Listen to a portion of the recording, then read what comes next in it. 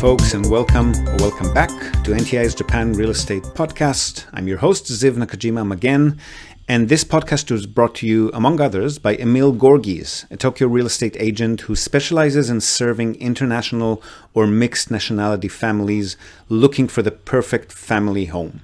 So Emil's an Australian. He's been living here in Japan for the past 2 decades, 8 years of which he's been actively buying, selling, and managing real estate properties in the city on behalf of his own family and a great many happy clients. And he also acts as a mortgage broker on behalf of his clients. So his company has a dedicated loan officer in many of the Japanese mega banks. And if you're a regular listener, you probably already know him from our JREP, the Japan Real Estate Experts panel sessions.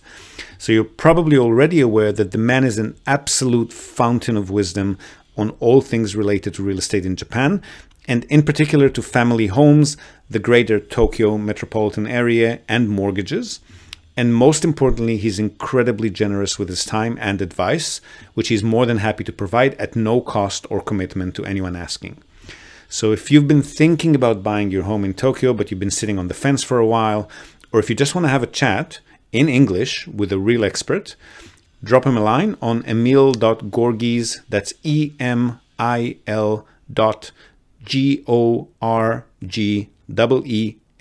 emil.gorgis at tokyorealty.jp.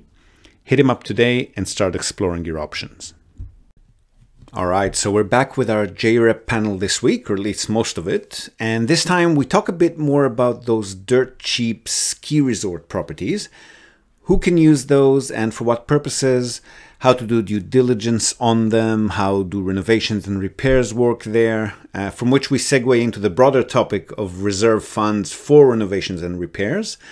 The difference in mentality and mindset between buildings and areas that are mostly investor-owned versus mostly owner-occupied owned.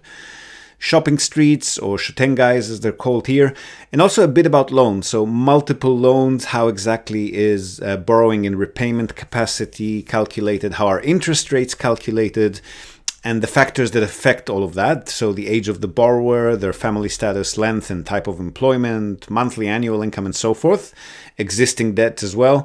And then at the very end, we talk about our new company, Nippon Bridge, and the services that it offers, which is to help foreign investors buy into and operate Japanese franchise businesses. And also we're going to be providing affordable relocation support services. I've mentioned this a few times in the past already, and you can soon expect to hear a lot more about it. But for now, just giving you a sneak preview of what we're all about. So really good discussion there. Hope you enjoy it, and I'll see you again on the other side. And we're back. Japan Real Estate Experts Panel, JREP. Hey guys. Hello. Did you miss us? Well, but by the time we publish this, it might be like 3 of them just prior to that. So they're not even going to know how long we haven't been getting together. How has it been? I think last week I couldn't come on. Maybe the week before or the week before that. Yeah, no, but I published them a couple of months later, and then I squeeze other episodes in between, so it takes a bit of time. So yeah, short intros. Tracy? So yes, I'm Tracy. I am the Minpaku short-term rental expert. I've been doing short-term rentals in Tokyo for 10 years, and I have a Minpaku Kandi license, and also I have a hotel license, and I have various house licenses. So I'm a property manager. I look after people's properties who are living overseas, for example, or investments. So that's me. Emil? Ziv, yourself. Oh, okay. Me? Okay. Oh, yeah, go ahead, Ziv. Yep. So I'm Ziv. I'm a co-founding partner, and I've been running Nippon Tradings International for the last 10 years as well. And what we do is we help investors and holiday home shoppers mainly, but basically anyone who wants to buy any kind of real estate in Japan.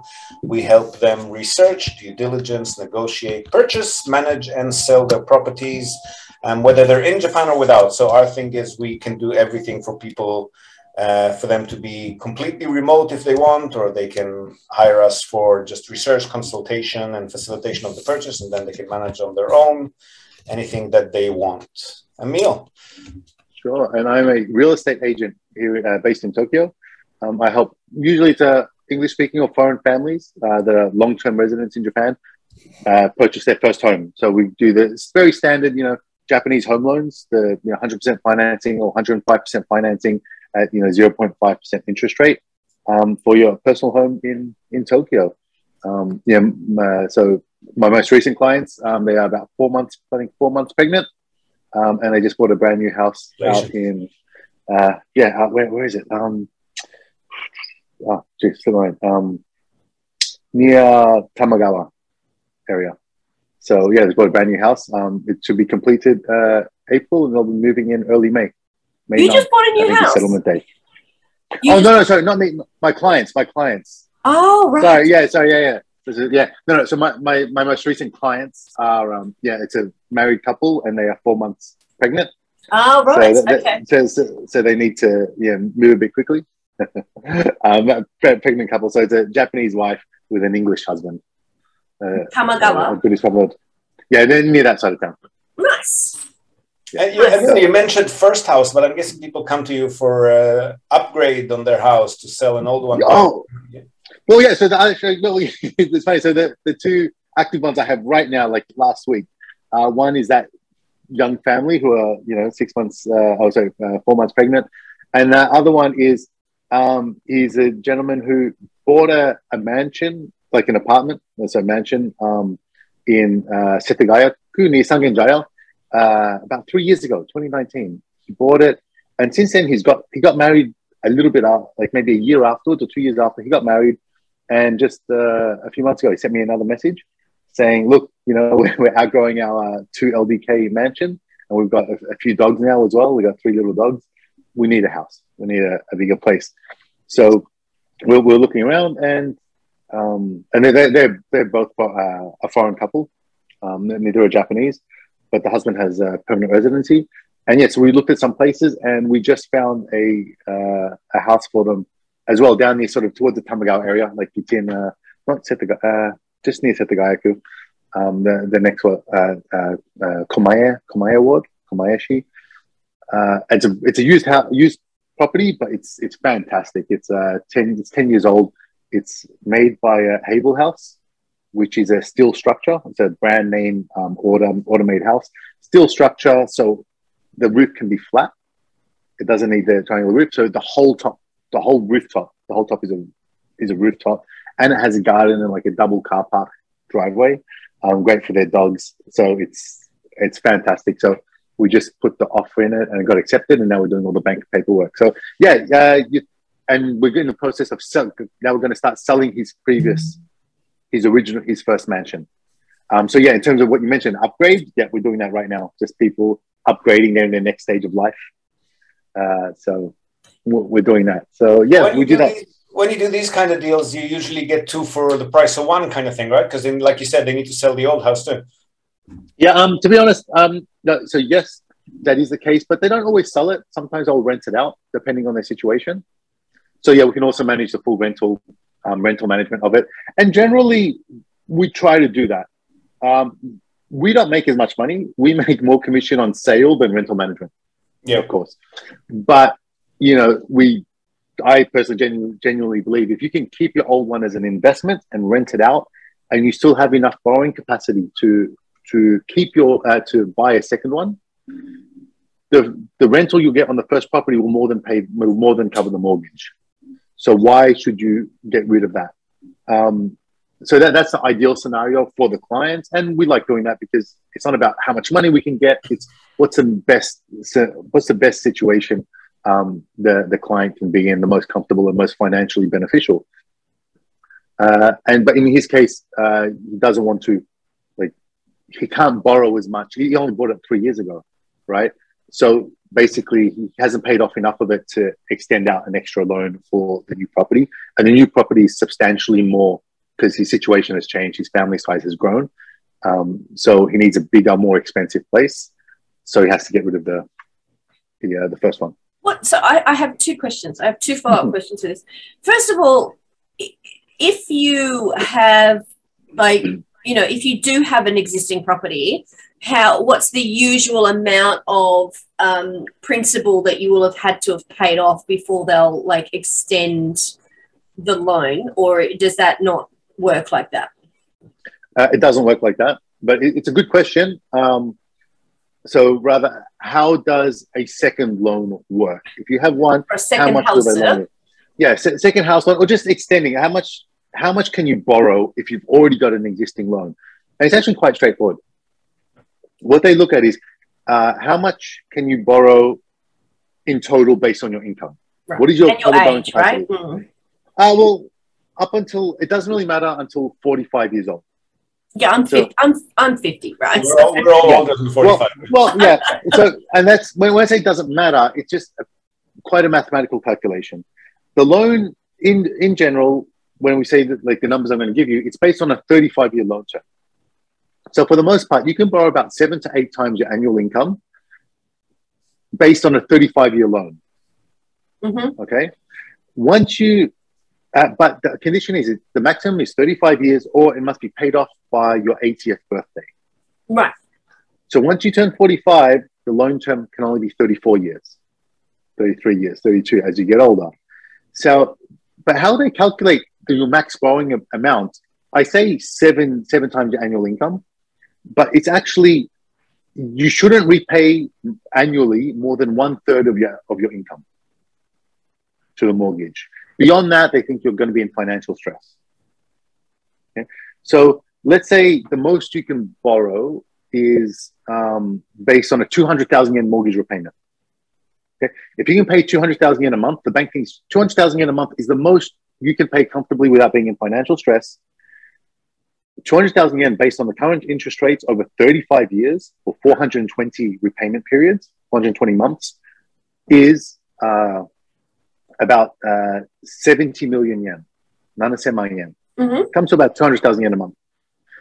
Now, if you're 49 years old or 50 years old, you can only do a 30-year mortgage repayment. Your borrowing capacity, your repayment capacity is still 200,000 yen a month. But 200,000 yen a month, no longer over 35 years, only over 30 years. So that's not as much. And that's how they look at it. Okay. It's based on your repayment. So if you have another loan, so a good example, let's forget about another house loan. Let's look at a car loan. You have another car loan, even if it's a 3-year car loan. If you're paying 50,000 yen a month for that car loan, the bank will say the most you can pay per month is 200,000 yen. Less But than you already have a 50,000 yen monthly obligation. Mm-hmm. So we're going to loan you based on 150,000 yen repayment for the 35 years. Mm-hmm. And you say, hey, my car is only 3 million yen. I'm only it's not going to be paid off in 3 years. We'll say, yeah, but we're looking at your current monthly obligations. So if you want, pay that loan off, pay that car loan off. And then all of a sudden your obligations will, are wiped, and you can now borrow based on 200,000 yen annual repayments. So now when you look at, and this is relevant because to your question before was how much principal do you have to have paid down? Mm-hmm. That's wrong. That's the wrong way of looking at it. Let's say you bought a 50 million yen property, and you only have, I'll stick with 70 million. A 70 million yen property, you're paying 200,000 yen a month. Maybe there's only 5 years left in the loan term. You bought it 30 years ago. There's only 5 years left, and so there's only 6 million yen, 7 million yen left in mortgage repayments on your 70 million yen property. There's not much left. But your monthly obligations are still 200,000 yen a month. Your monthly outgoing is based on a 70 million yen loan, even though there's not that much being borrowed from it. Mm-hmm. Okay. So the bank is going to say, well, you're currently paying off a 70 million yen equivalent mortgage. So you're already fully extended. So as long as you're paying those 200,000 yen a month, you can't borrow more because you can't repay more. Precisely. Okay. So depending on how long you've had it. So it's not not how much is remaining of the balance that you need to pay. It's what's the monthly outgoings. That's why a car loan or other kind of short-term loans that a car, again, is a good example, because if you're paying 50,000 yen a month for the car loan, even if it's just a 3 million yen car or 4 million yen car, it's going to impact your mortgage, your borrowing capacity by about 30 million yen. So $300,000, right, is less than what you can borrow. So Oh, we've lost him. Hold on. So yeah, He's completely gone. Not with us. Not with us. Well, I have another follow-up question for him. He's been telling too many state secrets. They cut him off. Yeah. But I have a question for you. I'm the question ghost there. Go for it. And we'll let him in when he comes back in. But so my question is, I've been sniffing around these ski village places again, Ziv. I keep looking at them, and I don't know, what is your, the people that I've been talking to, the management company was basically saying, if you buy it as a company, and I have a company, yes, so we'll come back to you in a minute, Emil. If I buy it as a company, then even though I can't list it on Airbnb, they still tell me that I'll be able to list it, have other people visit in terms of like a membership club or a private members club. It's really dependent on the resort. So all of these properties that you're looking at, most likely, even if they're separate, like standalone villas, they're most likely within resort grounds. Correct. Yes, and there's a fairly hefty kandihi and a fairly, but there is some, there is some common, there's some common things that you can use. There's like a bath, and there's ski lockers and all sorts of things that are so common. It really depends on the resort. All of them are generally very anti-rentals. Like if you actually want to rent it out, it's almost always going to be a strict no. But some of them do allow your personal friends and family acquaintances to use the property even if you're not there. Well, they said to me that they were okay with having a private members club. So if you buy it as a company, then you can let other company, they didn't say staff, it was a club, and it's like you can have club members can come and use it. And I was like, okay, that means that I'll just list it on my website and I'll have my clients book it. They don't want it listed on Airbnb. I get that. You're not going to get a Minpaku license. Yeah. I haven't heard about this particular way of putting it, but I think it's a kind of a workaround that they found out, right? So if I'm an individual owner of one of these properties and I can let my friends and family, well, if I'm a company owner, then I can let members of my company use it, staffers, club members, whatever you want to call them. Yeah, I'll look into that some more, because if that's the case, I'm actually keen to, for my own weekender and for my own stuff as well. But if I can make that not a cost center, it wouldn't be so much of a profit center either. It would be more of a lifestyle profit center. Like pay for itself kind of thing. Pay for itself type of thing. And I recognize there's going to be no capital gain. And there's, because there is a fairly hefty kandihi. You're my aunt, like, 40,000. $300 or 40,000. Okay. 40,000 a month. But, like I said, there's a nice bath. Like, they've got to use, and I don't know the other things to consider, like, the body corporate things that I'll have to do some due diligence on, just bear in mind what repairs needs to be doing. Two things you want to look at. Number one, agents are agents, right? So, Emil and people like him notwithstanding, most of the agents will say that it's doable, even if it's theoretically doable, just to make the sale. This was the Kanri. This was the If this was the Kanri, not a problem. So that's what I was going to say. As long as you get information directly from the Kanri saying that that's doable, then that's doable. They're the ones calling the shots. It wasn't a real estate agent, because I was actually going to go and hire you to then broker the sale for me, because I just Yeah. So that's definitely doable. If the Kanri says it's okay, then it's okay. Look, the owners might vote in the future to change that, but at the moment it's doable. Okay. The other thing is the same sort of due diligence that you're going to be doing on any kind of property that's managed by a Kanri, you want to do on this one as well. So you want to see how much because they're collecting, like you're saying, hefty monthly fees. But I don't know how much is in the sinking fund, you know, for like That's it. That's what I mean. So you the need repair fund and all that. You need to stuff, find out how much is in the sinking fund, and also the history and plans of what they have been using it for, or what they're planning to use it for. And then what things they've got scheduled in the future, and what is the budget for that, and what's going to likely how much the owners are going to have to put in their pocket to cover those. Yeah, if they have that. So if they don't have a renovation plan or a maintenance plan for the next 10 years, that's not necessarily mismanagement. It just might mean that they've recently done stuff, so there's nothing urgent that needs to be done, so they haven't actually made a plan yet. So that's okay. Do you have those terms in Japanese somewhere on your website, or or this is something that I'll have to hire you to do to give me not on our website, but I have been sending them back and forth via email to some people, so I'll dig them up for you. Choki Shuzen Keikaku. Yeah, I'm not going to write that down. I need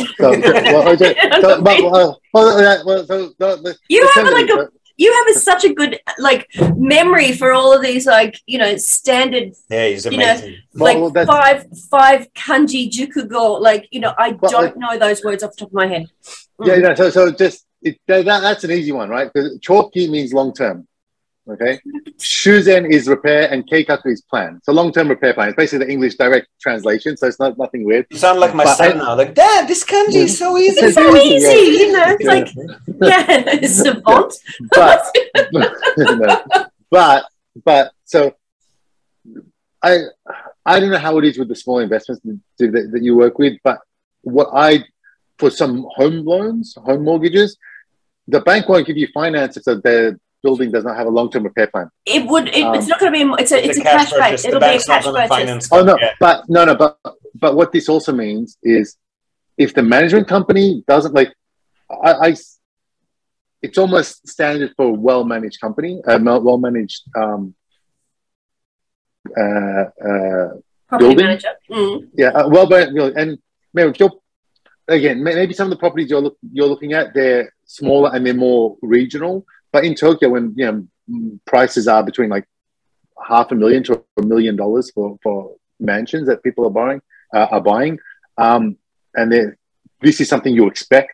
If they don't have the long-term plan, then that's quite a negative idea. It's like, wow, okay, are you guys going to manage it?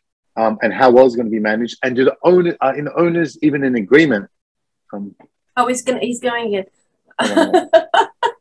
Oh, he's gone again. Oh my goodness. The phone must be ringing. So anyway, I don't think he's realizing that what we're talking about are these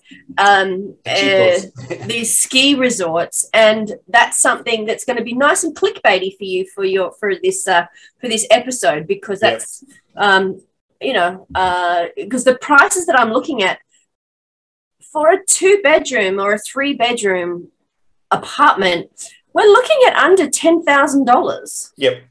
That's because the people that own it don't want to keep paying for $100 a month if they're not using it, right? But as long as I don't have to pay any back in arrears, then that's what would be good. So actually, Emil, sorry about that. That's all right.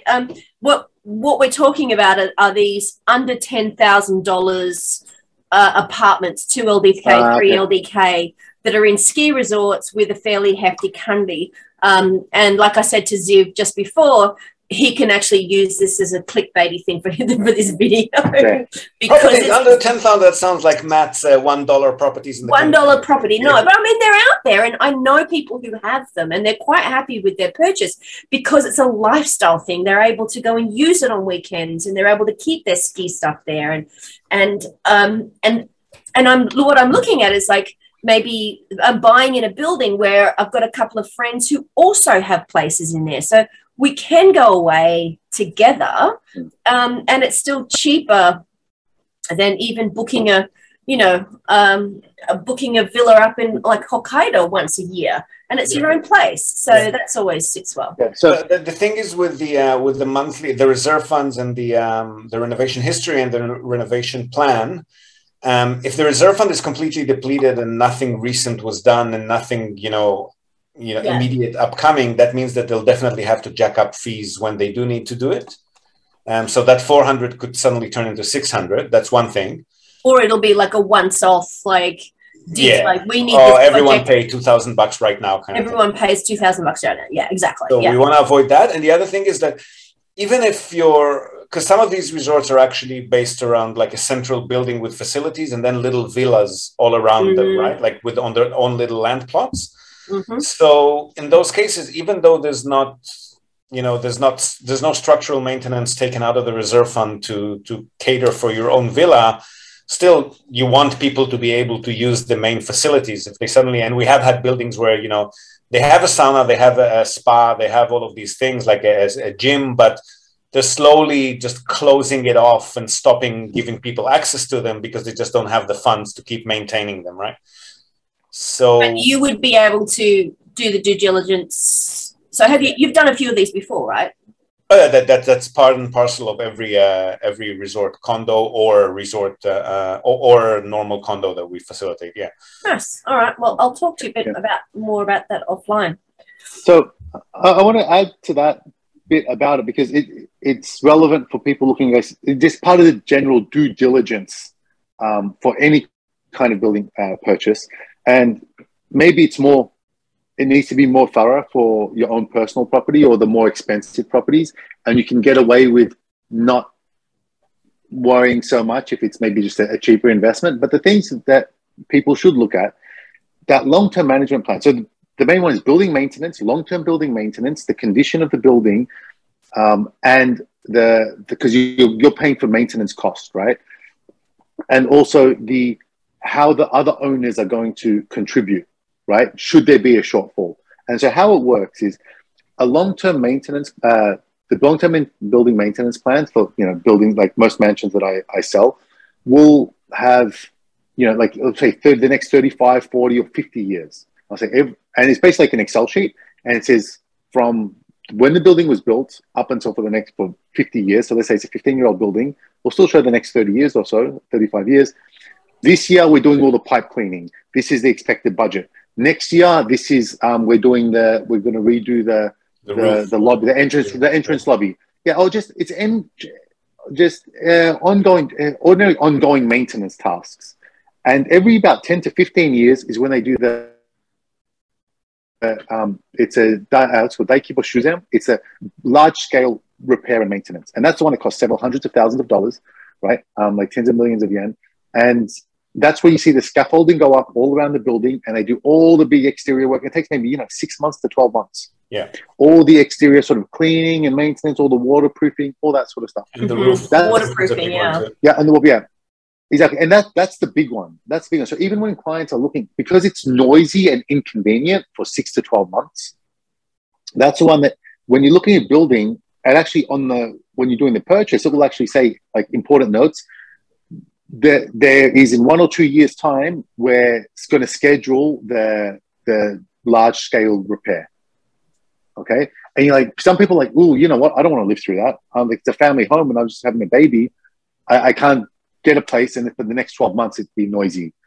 And on the flip side, if it was just done 2 years ago, they also advertise that the big repair was done 2 years ago, so it's tidy and modern and clean, and you're not going to have to worry about it for another decade that you're going to have to put up with that noise. But when you look at the chart that they have, it will actually say for each year what the budget is, and then based on the current repairs, like the current situation, this is the graph of the budget of the pool of funds that they have based on the monthly contributions from all the managers. And often it'll say, when you get a place that's 15 or 20 years old, it'll say, okay, this is where we are at now. And then, but we're not going to meet the forecast moving forward. We need to adjust the price. This price option A, which is a 2,000 yen increase, price option B, which is a 4,000 increase, and price option C, which is like maybe 6,000 yen monthly increase, or the current go-to. And you see the line drawn out on the graph versus actual budget required. And the owners will vote on option A, B, or C. Okay. Or they may disagree and stay on the current path. And so sometimes we see a property and it'll actually say the owners have agreed in the next 3 years to increase 1,000 yen, and then another 500 yen, another 500 yen after that. So it's going to be up to 2,000 yen increase on the repair fund repayments over the next 2 years. That's really good. It means the owners have agreed to these changes. It's already been done. And the forecast rate means the sinking fund will have budget for the next 30 years. You're going to meet all the forecast stuff. That's why it's really important, because what happens if you don't have enough money? There are two scenarios, or there are three scenarios. One, let's say, for maintenance, it needs to be done, but the owners didn't vote, didn't agree. There's not enough savings. They can either get a bank loan. The owners need to agree to get a bank loan, and they'll borrow, a few $100,000. Or if it's elevator repair, something happens with elevator, often the elevator repair company can arrange the financing, and the building needs to borrow $400,000. And they say, okay, in addition to this, to make up for this, the owners need to pay this much extra, or they need to pay like every month, or they need to pay a lump sum of 300,000 yen each. And that's fine if the owners agree to it. So sometimes if there's on the building documents, if it says the building has a loan, and this is how much the owners are paying to pay off that mortgage anyway, pay off that loan for the repair that needed to be done, that's not a bad thing. It means all the owners are in agreement, they've got the repair done, and they're paying for it. But what happens is if they don't come to agreement, the repair doesn't get done, it falls into a state of disrepair. Okay? Like I've had one building, it was it was an old mansion, and it was on leased land. It was like 45 years old, and water was coming in through the windows. The person who owned the property they wanted to sell it, and water would come in through the windows, but they can't change the they're not able to change the windows. The building management doesn't want to do stuff about it, or because the owners don't want to agree to it, because half the building owners want to tear it down and and rebuild.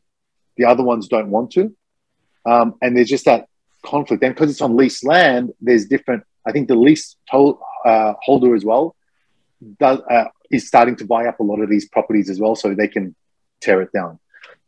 There's a lot going on, but when you just look at it, I went to visit it, and although it's nice, high view, the outside of the building was crap. The elevator was terrible. The hall hadn't been updated for so long, and because there's just disputes and disagreements, when you don't have, that building did not have a long-term repair plan, right? But when there is one in place, the building tends to be a lot tidier, a lot easier to finance, a lot easier to resell. And just living there, like you talk about lifestyle, Tracy, like, you're buying it for the lifestyle and comfort of holiday. But when you have these management headaches, and it's not just, you can't choose the repair. That's a problem. You have to come to an agreement with a bunch of other holiday owners who may not even live in the country, who don't really care, right? That are doing it. And maybe they don't want to pay more, or maybe they're not even paying the funds. We interrupt this broadcast. I always wanted to say this. We interrupt this broadcast to tell you about Tokyo Family Stays. They're a short-term rentals company in Tokyo, and they offer a home away from home experience, which is just perfect for remote working, quarantining, or if you just need somewhere quiet to hide away from the world. So they offer a variety of options for families, for corporate relocations, or simply if you're transitioning between homes in Tokyo. Now, the properties are super comfortable, tastefully furnished, fully equipped with all amenities, and they accommodate up to 10 people. So really the only thing you'll need to bring with you is your toothbrush and maybe a change of clothes. They've got fast, unlimited wireless internet, dedicated workspaces, and fully equipped kitchens, and they're just a delight to stay in, a fantastic alternative to Japanese business hotels, which if you've ever stayed in one, you probably know they're tiny, they're noisy, fine for a night or two if you're on your own, but long-term or with a family, you'll probably feel you're in a jail cell very quickly.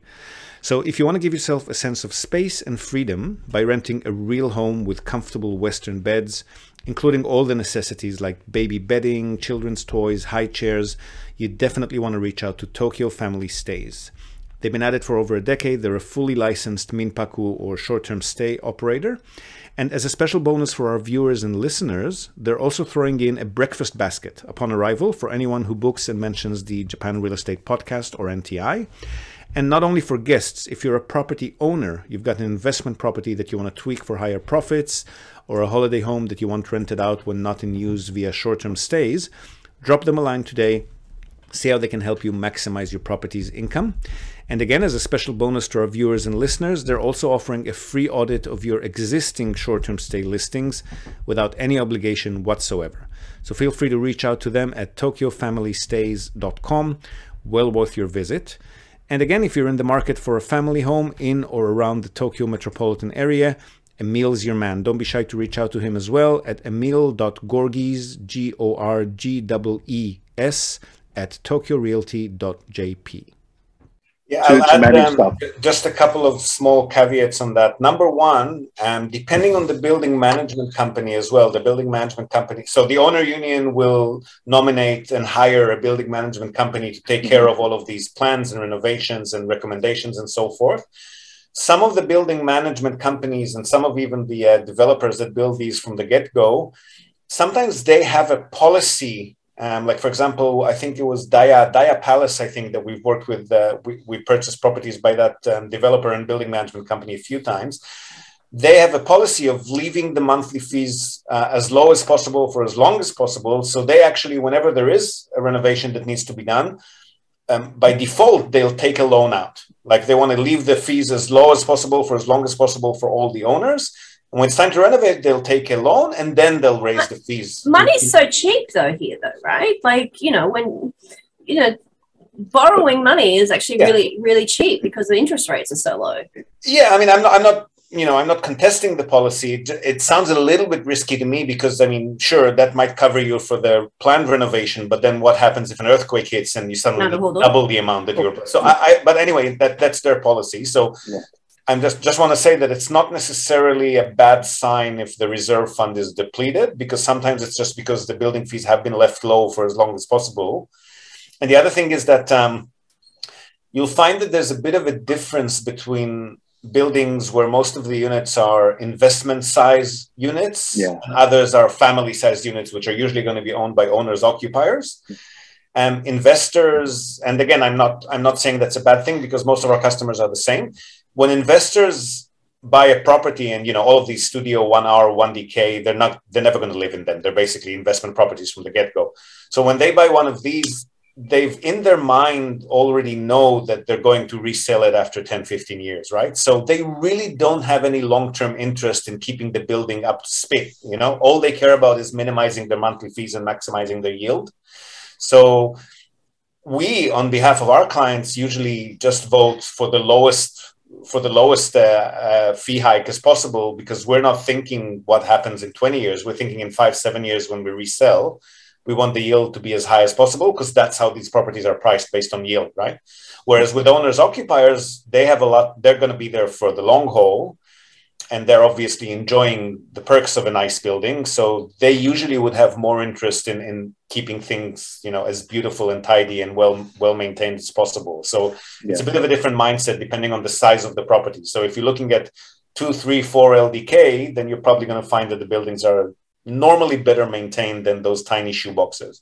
Yeah. Oh, look, I used to go and spend a lot of time up in Onjuku in Chiba, and in one of those apartments that was on the water there, and people we probably stayed at the same one. Sorry, we probably stayed at the same one. Probably. Sea Heights. Yeah, the one with the really hideous orange lobby, and it was a really good location. It was great, and some of those apartments were really good, and the prices were great. But they were notorious for having really, having zero sinking fund, and even along. I'm just looking at the outside on the balconies. You could actually see rebar coming through, and I was like, well, this doesn't actually feel so safe. What, if this falls down, I've got zero land rights, and I've got zero. It's like I've just lost it. So in some cases, also Japan being Japan, that doesn't happen that often, or at least not as often as in other countries. But in some cases, there's actual mismanagement and embezzlement, and those things happen here as well. Yes, it does. If you see on the building, like the annual meetings by the owner union, you might suddenly see, we've replaced the management company 3 years ago because they weren't doing anything, or they were pocketing some of the money and doing other things with it. And it's usually a good sign. It means that they've taken action. But just quickly, the point that you made before about, difference between owner occupiers, so properties that are largely owner occupied, so 2 LDK, 3 LDK, where most of the mansion is is resided by the owners, then yeah, because they live there, they tend to spend more on the maintenance and they're happy to do that. Whereas the investment side of it, the smaller places, they want to keep the management fees low, and because it's purely a ROI. So for investors, that's one way of looking at it. I look at it exactly the other side of the same coin. Is I tell people when we're looking, I go, this is largely owner occupied. Like we check with the management company, that's an attractive sales point. Absolutely. Because when people are buying it, they're like, they want to buy for, they want to live there, and so they're comfortable knowing that everyone else is going to care about the building, right? So it's also the same sales, a positive sales item is when it is largely owner occupied. And we look at the buildings. If someone wants a 3 LDK and they find a place that's the penthouse of the building, 3 LDK, and every other apartment is a 1-bedroom, small 1-bedroom, I tell them, look, you want to live here with your you want to live here with your family, right? And you have let's think of two types of buildings. One where everyone is a 1 LDK and you're the only person with a 3-bedroom family apartment. The kind of people living in that building are different to, hey, this entire building is all 2 and 3 LDK. That's a very good point as mostly well. families. The neighbors are totally different, right? Yeah, exactly, right. The people, and you kind of get to know your neighbors, get to know the community. So that's relevant in mansions. So you want to see, if you're buying the biggest apartment in the whole building, that may not really, the culture and the style of people that are there may be a bit of a mismatch. Or if it's just a little bit bigger, 50 square meters and then 65, and you're still a single person, yeah, that makes sense. But when it's really a massive change, well, that's something you need to keep in mind. And the same goes for houses. Sometimes you see a beautiful house and it's a nice big house on its own, but all the neighboring properties, it's these are just old wooden apartment.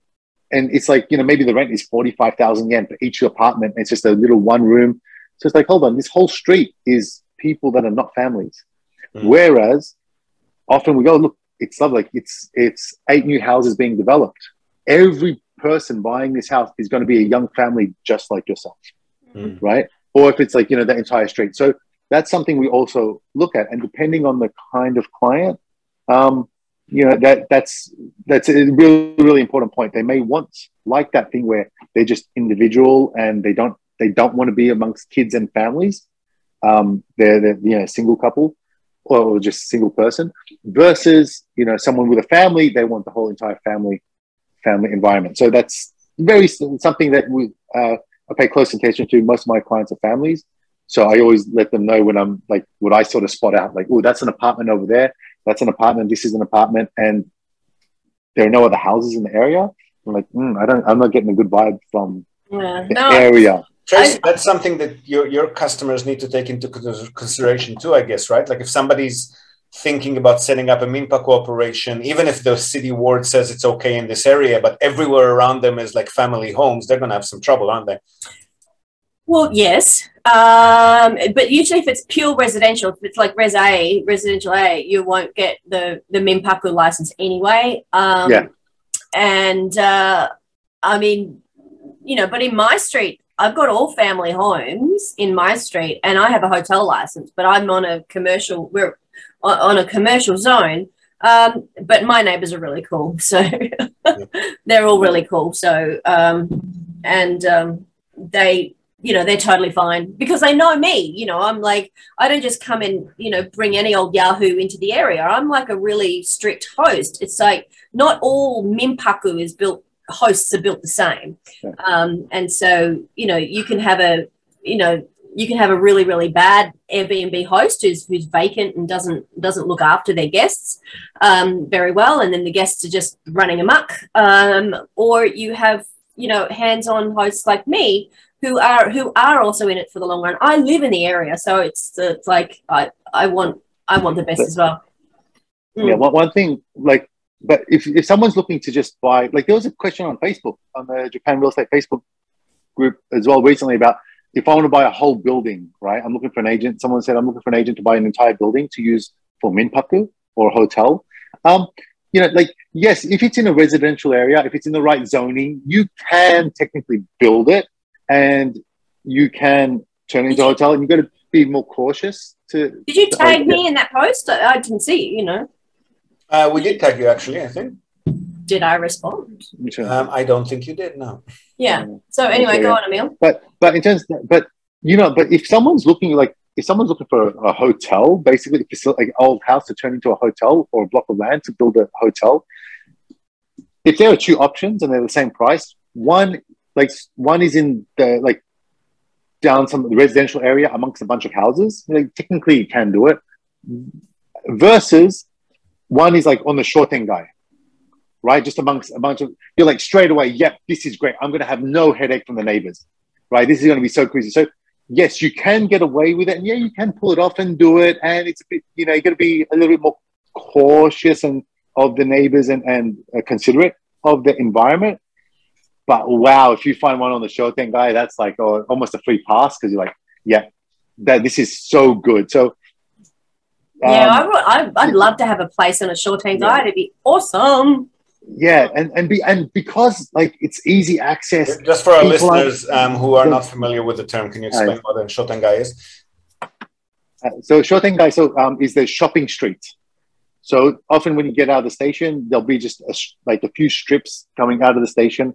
And you just walk down and there's like convenience stores and dry cleaners and dentists all along either side of it. And that's like basically commercial sort of zoning area. And they sort of scatter out as you get away from the station. But having a house on that, or a hotel or a short-term stay property on one of those areas, because there's so much foot traffic, neighbors, there's no immediate neighbors. Kids don't really play on the street. Cars don't really drive up and down there so much. It's not so quiet. It's expected to be noisy. There's restaurants. So you're not going to have issues about neighbors complaining about people dragging their suitcases. Oh, it's too noisy, etc. Or who are all these strange people walking up and down? If it's around the shopping street, that's like an open, shopping area for anyone to come and go. So it's a great, or just straight off that, really easy, that a place where it's not going to disturb neighbors, being like ordinary families. That's the ticket. So when someone in that Facebook group was saying, they're looking to buy a place that they can do for short-term stay, or get a minpaku, Airbnb type license, I said to them, my response in that post was, you should be getting a property that you can get a hotel license for. And it's not like what's the cheapest one that I get the max ROI, because there's always that thing of what's ROI versus management, maintenance, and headache. And if it's, Tracy can tell you, if you get it, you said you'd love it. If someone has it, even 10 minutes from the station, but if it's on a short-end guy, on a strip where there's not going to be any trouble with the neighbors, often it's easy access from the station. The map is going to be one straight road or maybe one right turn, and you're right there. You don't have to go and help lost people find their way. That's the comfortable, easy one that I think is worth paying a premium for. Mm-hmm. And you're just going to have a really well-run operation. Yeah, look, I had one client who was in the process of building I was helping him build a capsule hotel on a short-end guy, and he had the building and he was doing all the renos, and the builders were in there and they'd gutted everything, and then the pandemic hit and it was just like, oh my goodness. Speaking of that, Tracy, are you, now that we're slowly opening up to more business travelers and students, are you seeing any uptick? I got 3 new bookings today. Yes. First, I'm very, very upbeat because I've got 3 new bookings. Well, there's actually 3. It was 1 yesterday and 2 today. That brand new. They're not for the next minute, but people are booking again. I'm very excited. I have my clients who are actually due to arrive in March. They actually have a confirmed arrival date of the 3rd of April, so they're in. So these are people that have booked with me before, and they're coming in. But I still have vacancies. So I'm sure you do. But I'm wondering if things are slightly improving. Look at my face. Look at my face, dude. Look at my face. I'm much, much happier. But like Emil, I had another follow-up question before from the first round before you had to drop off. If somebody is looking keep talking. Keep talking. Oh my goodness. Yeah, I just okay. Let's say somebody is somebody is changing jobs, and they've up until a certain point have been self-employed or freelance or whatever. They've then taken a job with a big corporate with a big name and a like fancy, how long does it take for the bank to recognize, like to see them as a good like candidate?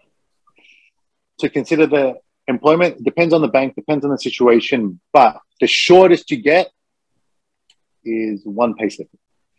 One payslip. So if you then go and work for like you go and work for Coca-Cola, like you go from being freelance, from being a not saying me, but someone like me who's like been running their own business, self-employed. If I go and get a job tomorrow at a corporate that has a big name, I just have to go one payslip and they see me as a completely different animal. Is that right? Yeah, that's a certain type of bank with a certain type of loan. So yes, but you need to meet a few other criteria. So the shortest will be 1 month. Realistically, they often work. There's a thing in Japan called shio kikan.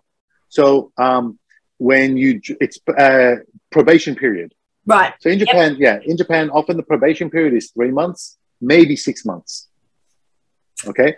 So and the probation period for listeners is when it's easy for the company to cancel your contract or to fire you, right?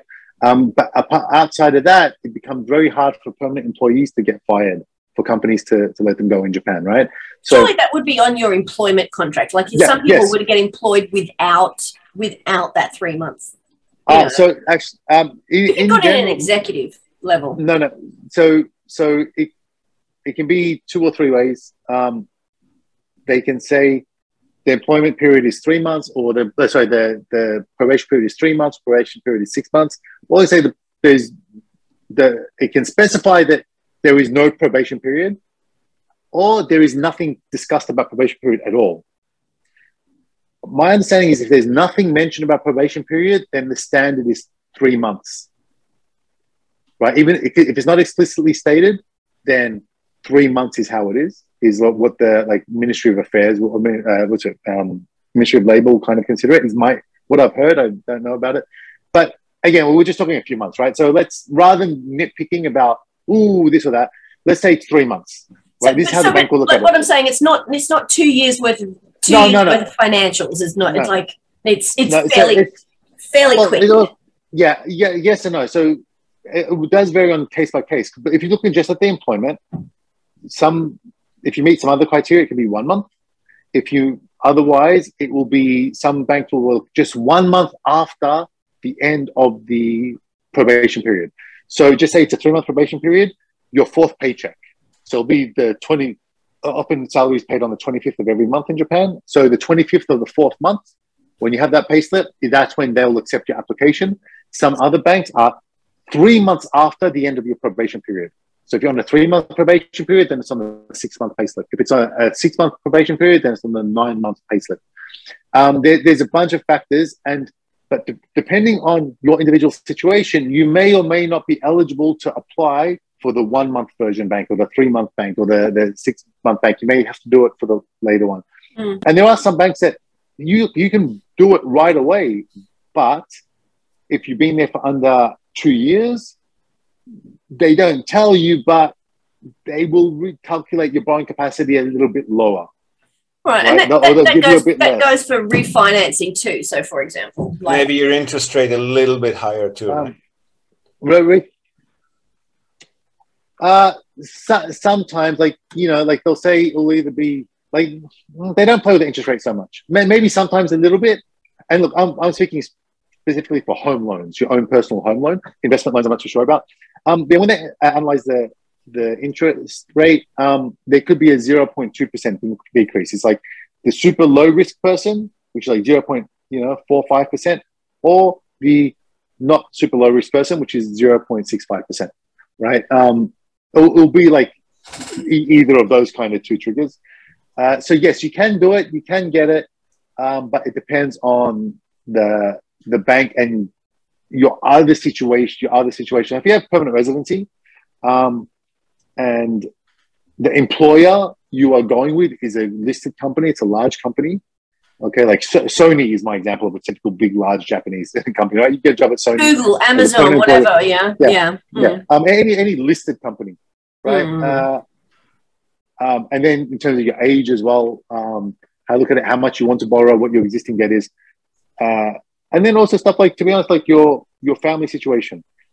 A single guy in his 20s, they're gonna say like, if they don't have permanent residency, you just change over. Look, we can give you the loan, but we want you to pay 20% deposit, because you can just, if you get a better job in Singapore, you can just leave. Versus any of us married with kids in the system. Yeah. Right. Like, oh yeah, we don't have the same kind of flexibility. Same kind of like, flexibility to just jump ship. So they know, okay, yeah, the chance of this guy just getting a better job and picking up his whole family on a whim next week, we do that in our 20s. We don't do that in our 30s and 40s and 50s. Yeah, and especially if we have kids or not, if you're married or not. So they do look at that as well. So yeah, it's a bit of a case by case kind of situation. But if you have permanent residency and you get a job with a company, look, say anywhere from there, 3 to 6 months is, we can realistically look at it. And like my clients will, when I do most of my clients, like, they'll reach out either through, they'll see this, or they hear this podcast, or they see the video, the blog, or they see me on Facebook, or it's a referral. They'll send me an email and say, Emil, look, I want to talk. I'm interested in buying. Can we discuss my situation?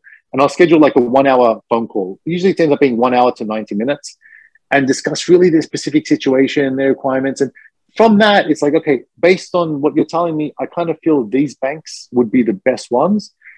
But everyone's always a unique kind of case. So I'll get their data, their information, and then I'll just call our banks, because we have the loan officers assigned to our agency. We're a typical Japanese agency.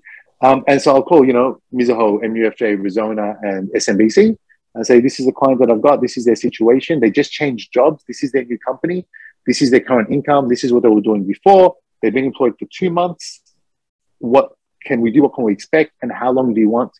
And they'll say, okay, maybe we want them to be, 6 months in the company. Or like, actually, no, this person looks pretty solid. They went from one listed company to another listed company, okay, with no break in between. The income's pretty much similar, or everything, all the story makes sense. They have permanent residency. Yeah, okay, yeah, this person can apply right away. Yeah. We get that feedback, and I find the bank which will do the best financing deal and the most easiest and the soonest for the client. But also keep in mind, it generally takes, the search takes about 3 months at least, once you're active and engaged, to find the right one. So you don't really need the one that's on day one, month one. Interesting. Well, no, thank you for that. No, that's there's some there's, we can talk separately. There's some people doing some interesting things lately. I think with the business people still being locked out, I think a lot of like long-termers are making some interesting career choices while they can. So yeah. It's definitely, and I mean, that's, not just if people in this podcast are listening in Japan, there are some, if you've been thinking about taking a job, there's a lot of, like, now is a really good time, because they're hungry for talent. They can't bring people in. They can't bring people in. They're hungry for talent. And then there's all these additional benefits, like Emil has just said, about your borrowing capacity. If you're really keen on, like, setting down roots here, then now is, like, once in a hopefully once in a lifetime opportunity to do that. We had enough of this, I think. No, I think we've all had enough of this. So, but one more thing, like, if you're considering buying a house and changing job, let's jump on the Buy a house first, or buy a house first, yeah. But buy the house first before changing your job. What about what about if you're working as a freelancer and you don't like? No, because that's not changing job, right? That's getting a job. But if you're a salaried employee right now, and you've been in the same company for 12 years, now is a good time to get the house. And then you're like, oh, my wife's pregnant. I'm going to get married. Going to think, oh, hey, I'm also, let me start. I want to buy a house, but also let me consider a career change. And I'm like, well, yeah, okay, let's buy the house first. I see that. Yeah. I totally see that. But I'm just saying is, there's a lot of people who have been like doing freelance teaching, freelance, whatever. If they go and then get a corporate job or a university job, which they can, do that first, and then you'll be able to have more buying, real estate opportunities. All right. That's a good note to end on. I think it is. Oh, but Tracy, before we go, could you, all of those cheap-ass ski resort properties that you're looking at, could you just send me a copy of those links? I got a customer looking for exactly that at the moment. No problem. I can do that.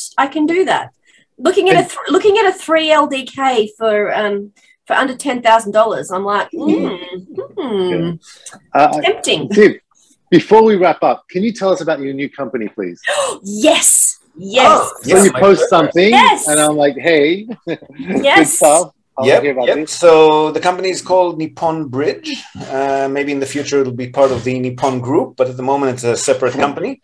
And so, is that in Japanese? Is it Nihonbashi? Yeah, so no, we're specifically not calling it anything in Japanese. It's Nippon Bridge. Oh, stop it, Emil. See, look, if you don't speak Japanese... kids. Oh, no, that Sami. And what we're doing is, at the moment, we're two-pronged. So one side is, I think I might have mentioned here on the podcast once or twice, what we're going to do is, same as we're doing with real estate, we're going to help foreign investors buy into Japanese franchise businesses. So your curry shops, your bento box places, hotomoto, or after school. Coin laundries? Laundries is something we're definitely looking at. So what we do is basically, we have a few case studies that we're already acting on, but if somebody has a particular interest in a particular kind of business, we're definitely happy to search for franchises who would consider foreign investors. So many good franchises here. I've got friends who are doing like, and don't know how to work with foreign investors. So we're very happy to help them with that. So many good franchises. Yeah, like a friend of mine, they bought into a cleaning franchise, and cleaning franchise business. Cleaning are a big one, yeah. Cleaning air conditioners, and it's great. The support from the franchise, head office is outstanding. Yes. So for anybody who's interested in investing in a business, this is obviously investing in a business is a bit of a higher risk than investing in like rental real estate, for example. But as businesses go, working with a franchise is a much lower risk factor because they've got the blueprint, they've done it successfully, they hold your hand throughout the process, tell you how to hire, they do the training of the staff for you, everything. And the other advantage of that is that it is much, much easier to get a business visa for somebody who's seeking to relocate to Japan, because to get a business visa via property investment, you need to have some pretty hefty property assets, right? Yeah. And these are cheap. They're cheap to get into for the price of a property, right? A cheap property, $100,000, $200,000, $300,000. You can have a business up and running and guarantee yourself a business visa in the process. And the other prong of the business is affordable relocation services. So there are obviously quite a few companies doing relocation services, assisting people who are coming to Japan with housing, opening a bank account, registering kids for school, signing up for utilities and so forth. But they cost a fortune. They cost about $600 a day at a minimum for a day of support. Well, they're geared at corporates, though. They're geared at the big multinationals. Exactly. What about the average small to medium business? Exactly. Yeah. So what we're planning to do is to start offering the service to people who actually need it but can't afford it. So university, faculty, maybe international students, English teachers. We believe we can do that for at least half that price. So that's what we're going to be doing. Those two things. Genius. And it just in Fukuoka or countrywide? The relocation service, because it requires a lot of hand-holding, like physical attendance, we're going to start it not just Fukuoka, but Kyushu. So anywhere in Kyushu, there's a lot of people relocating to Kitakyushu, to Kumamoto, to Nagasaki. But once we've got, the expertise and a few clients under our belt, we're definitely planning to do it Japan-wide as well. Yeah, via outsourcing or any branch office or so sort. Oh, look, I've done training. Trained. I've actually been the trainer on a lot of those inbounds before and done the cross-cultural training. So. Yep. So if we need work done in and around Tokyo, you can definitely do that, right? Count me in. There you go. Yep. Giddy up, man. Cool. So the franchise business is already going. We've got 2 customers who are already in the process of establishing their first franchisee operation. The relocation business, it's established, but there's not too many people relocating still. No problem. So the infrastructure is in place, but we still need the borders to open a little bit more for that. Alrighty, that sounds great. Fantastic. Congratulations. Well, if I hear people... So there's going to be a new podcast, a new YouTube channel, a lot of articles coming out. Everything that you've seen on the Japan real estate front is going to be replicated on the Nippon Bridge front as well. Oh, that's awesome. Nippon Bridge, Nihonbashi. That's just gonna, all day. I'm going to be bothered by that all day now, Emil. That's my intention. Make people uncomfortable. Okay. Yeah. All right. Thank you so much. Have Good a to wonderful, speak with you again, folks. day. See you again very, very soon.